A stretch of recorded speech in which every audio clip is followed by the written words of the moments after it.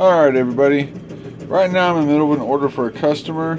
They wanted 15 gold dog tags with black paint inside the engraving to say Tenor strong with a flexing arm. That's what it looks like when it's done. This was the first proof I sent to the customer, and all 15, that's number 1 of 15, are going to look like that. So I'm going to go ahead and show you how I set this up and what I did. As you can tell, I got a bunch of things going. I got some wood boxes that are being engraved and stained and clear coated for customers. I'm just finishing the top 2 ends. That'll be delivered to this customer tomorrow. That's actually a gift, so that's not really a customer. That's 5 of the remaining 14 dog tags. So what I did first is I took a standard gold dog tag like this. I get my dog tags from chewbarka.com. Awesome company. I haven't found any better quality out there anywhere. Yeah, you find a couple mistakes, one that here and there throughout the batches, but and this is nothing. You know, they're usually 100% good quality. So what I did is I went out and I got the really good quality frog tape. That's this right here. It's green stuff. I have it coated on one side of the dog tag. I'm going to put it up to the light, find out where the hole is on the dog tag, because it does cover the hole.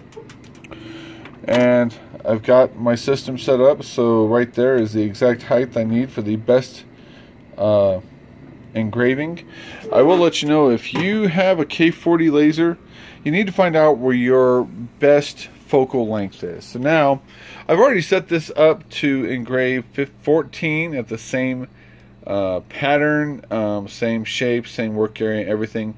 And once you set it to repeat, this is the screen you'll get. It says finish, start next task. All you gotta do is hit enter. Once you have your next task set up, basically you just replace the material with new unengraved material and put it in the system. I hit enter. That's gonna start engraving.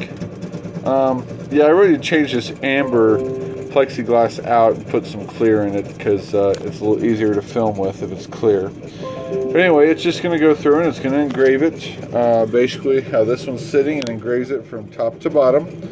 So you can see the G, the arm as it flexes, so on and so forth. Now, my next step, once I have the other 14 done, I have this wonderful Rust-Oleum hammered black spray paint. This stuff looks really good on the dog tags. It adheres right to the bare metal of the dog tags, which is what I'm engraving to. These dog tags, when they're engraved, will actually show white. Here's a good example. No, I'm not a Raiders fan.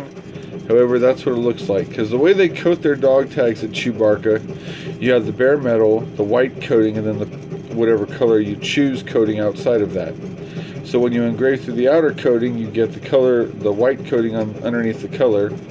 Well, I want to engrave through that, so I increase my power. I'm sitting right about 10 milliamps at 350 millimeters a second speed. Takes about 3 minutes and change per dog tag. And then once I get it engraved like this, I'll then take that basic dog tag with the engraving area open, because it engraves right through the tape. And I'll just put a quick spray paint coat of my wonderful hammered black Rust-Oleum spray paint on top of it. I'll let it dry for about 2-3 hours. Then I'll use my trusty little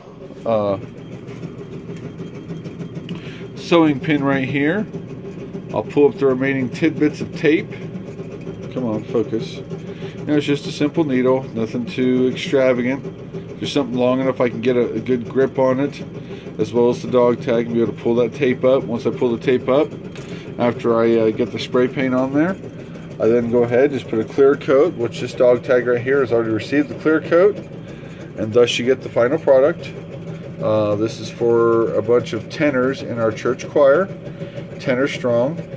They want it to be outspoken, as they always are at my church.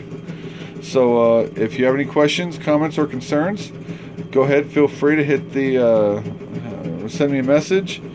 Please make sure to subscribe and hit the like button.